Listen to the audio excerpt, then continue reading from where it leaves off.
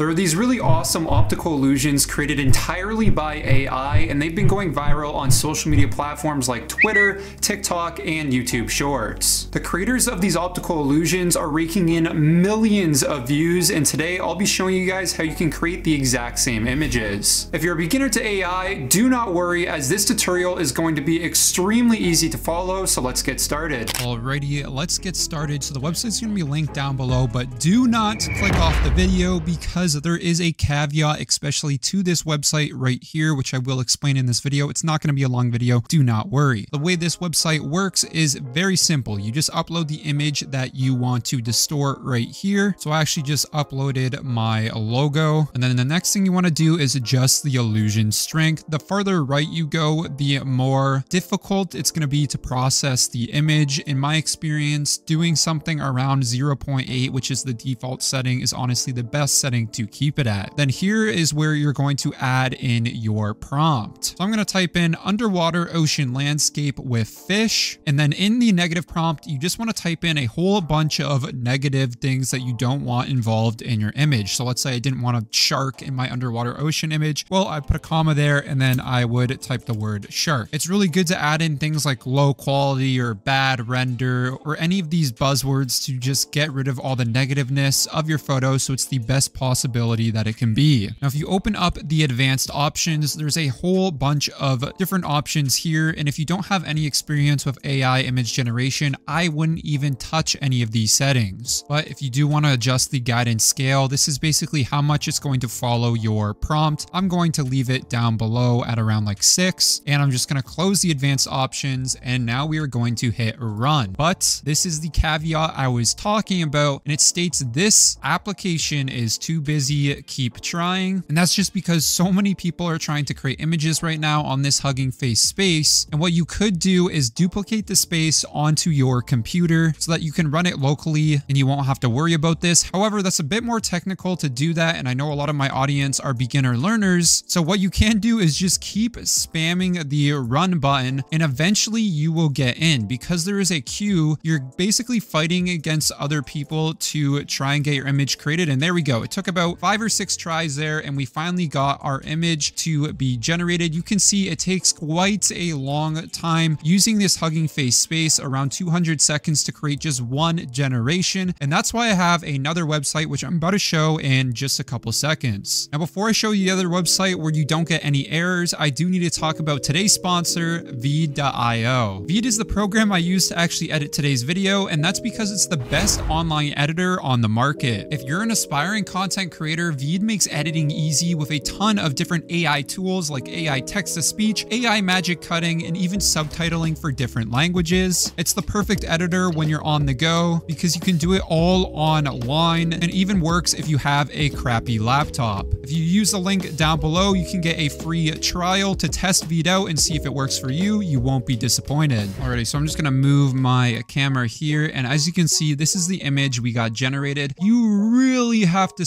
close your eyes to even make out my logo in this image. It is very, very tough to tell that it's my logo. So you really just have to play around. But the problem is, if it takes 200 seconds to generate and sometimes you get errors, this can be very time consuming, which is why I have another website to show you guys. That website is Artbreeder and it will be linked down below. Unfortunately, this website isn't 100% free. However, you can do, I think, like 6 or 7 generations before they want you to make an account. So you can definitely test things out. And if you really wanted to bypass it, you could probably just go in incognito and it will reset your tokens. So it works very similarly where you can upload an image or you can draw something if you choose to do so. I'm going to use the exact same prompt as the first website with our image uploaded, and we're going to hit generate.